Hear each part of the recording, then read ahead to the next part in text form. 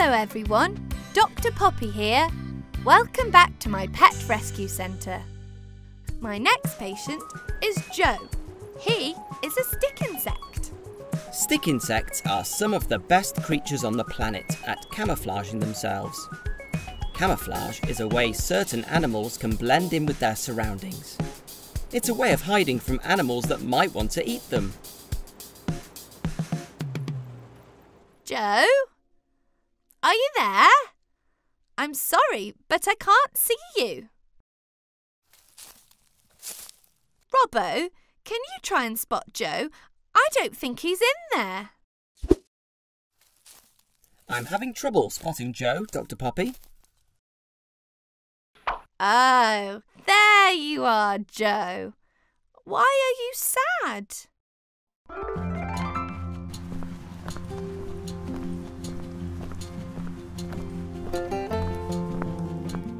Oh dear, Joe.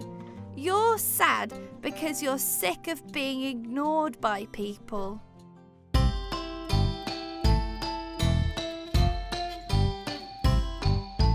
Listen, Joe, it's not that we don't like you.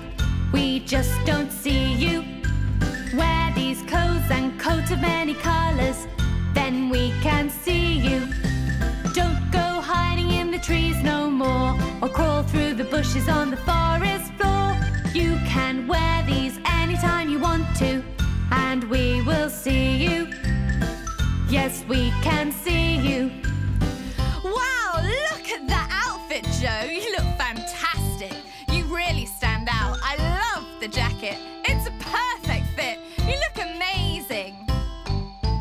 Orange, purple, blue and red and yellow, they're all here for you. Wear these clothes and coat of many colours, then we can see you. Once you know about the friends you have, you'll forget you ever felt so sad. You can wear these anytime you want to, and we will see you. Yes, we can see you. That looks so cool. Do you feel better now, Joe? And yes, we can see you. Here comes Shane the koala. Shane is eating eucalyptus leaves, which are a koala's favourite type of food.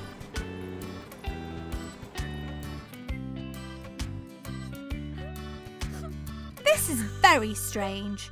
Normally Shane is so happy. I wonder what's wrong with him. I think Shane might be homesick, but I wonder where home is. Let's show him some pictures of places around the world and see which one makes Shane happy. Italy, America, Australia. Shane is from Australia, which is on the other side of the world. Many people miss home when they are living somewhere different, and they sometimes feel very sad and homesick. Well, let's sing a song to make him feel better, shall we? You're feeling homesick and that's because you're a long, long way from the land of Oz. You miss visiting Sydney Opera House and going to the outback for a walkabout. Cling on, don't let go. You have lots of friends you know. Cling on, don't let go. We can call your friends back home.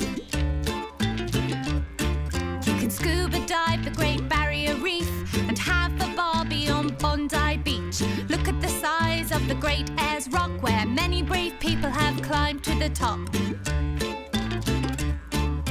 Cling on, don't let go. You have lots of friends you know. Cling on, don't let go.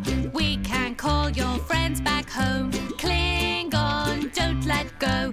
You have lots of friends you know. Cling on, don't let go. We can call your friends back home.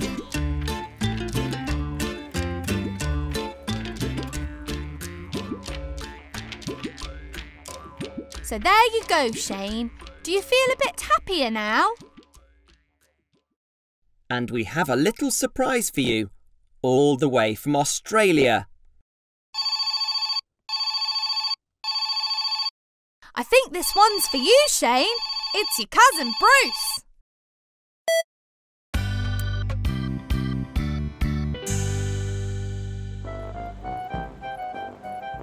Here comes Lucy, the goldfish.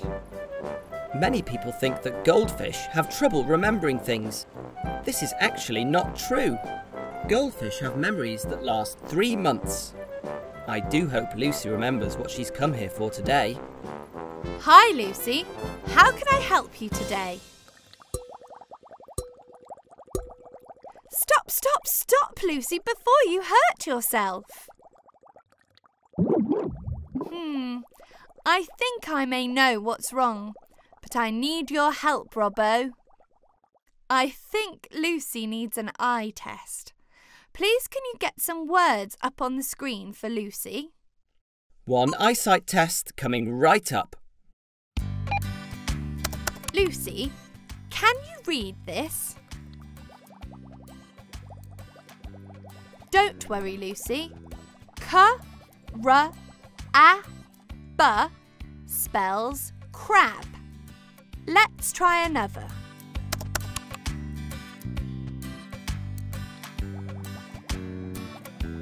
Never mind, Lucy. Sh-a-l spells shell. I know. Robbo, I think Lucy has a problem with her eyesight. Can you please fetch the reading goggles? Try these out, Lucy. They're super special goggles that make you see better. Sometimes humans need to wear glasses to help them see better too. A perfect fit. Let's see if that makes a difference.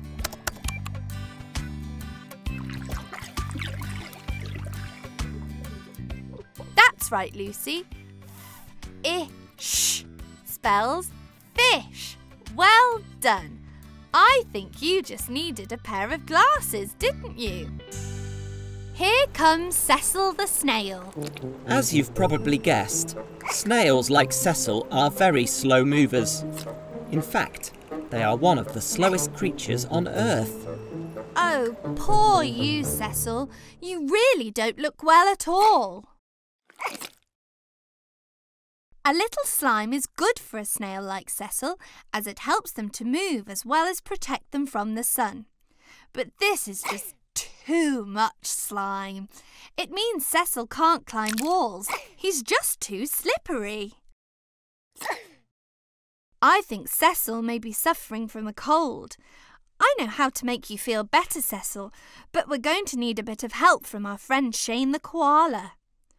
Robbo, do you remember Shane was eating eucalyptus leaves before?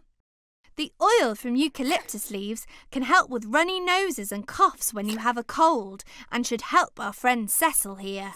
I think Shane is just leaving the pet rescue centre. I'll go and find him. Thank you so much for popping back, Shane. Now, Cecil, breathe in some of that precious eucalyptus oil and you'll start feeling better. Here comes Boris the pufferfish. Pufferfish scare other fish that want to eat them by swallowing large amounts of water, which makes their body bigger and balloon-like. Boris sure looks sad today. I wonder what the problem is.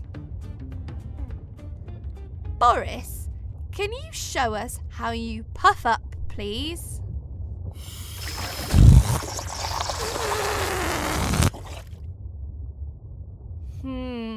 I think we need to take a closer look. This is a magnifying glass. If you look through it, things look bigger. Ah, look everybody. There's a tiny puncture in Boris. This must be why he can't blow himself up. Robbo, a plaster please. One plaster coming right up. I'm sure that with this plaster, Boris will puff up again and be happy. Plasters are very useful because they help protect cups and can stop water escaping from a pufferfish.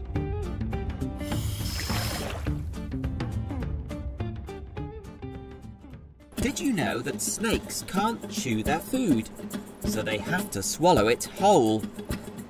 Hi there, Sally. Let's take a look at what might be the matter with you. It looks like Sally might have swallowed something that doesn't belong there. I know that shape, but let me just double check. Robbo, I think we need to have a closer look. Can you take an X-ray, please? One X-ray coming right up. An X-ray is a machine that can see through things. We can use it to take pictures of our insides. It's a key! Oh dear, Sally, a key definitely doesn't belong in your tummy. Swallowing keys and other objects like this can be very dangerous. It could hurt your tummy and make you very unwell. Well, now we know what the problem is. How can we remove the key from Sally's tummy? How about a magnet? Magnets are amazing. They have a magnetic force that can attract some types of metals, like iron. Good idea, Robbo. If we put the magnet against Sally's skin, it will pull the key towards it, and we can move it along Sally's body and back out of her mouth. Stay calm, Sally. This won't hurt, and the key will be out in no time at all.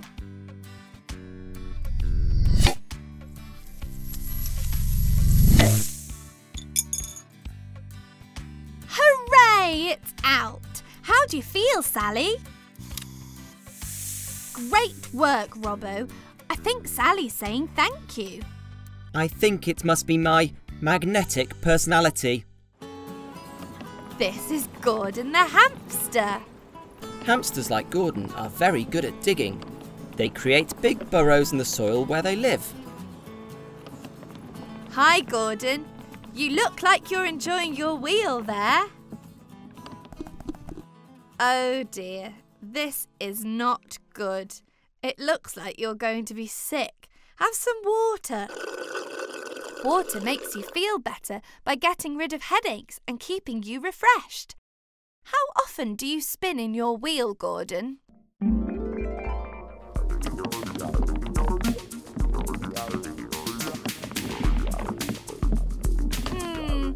I think Gordon is travel sick. If you're going to play on your wheel for that long, you need something that will stop you feeling sick all the time. Ask your mummy or daddy to give you a spoonful of this every morning when you wake up and at night when you go to sleep, and you can play all day long. Let's see how many circles Gordon can do in his wheel now, shall we? 1, 2, 3, 4, 5, 6, 7, 8, 9, 10! Fantastic, Gordon. You really are talented. That's all from the Pet Rescue Centre today. Did you know you can download the Toddler Fun Learning app to watch more videos from me without adverts? Just tap here. See you again soon. Bye!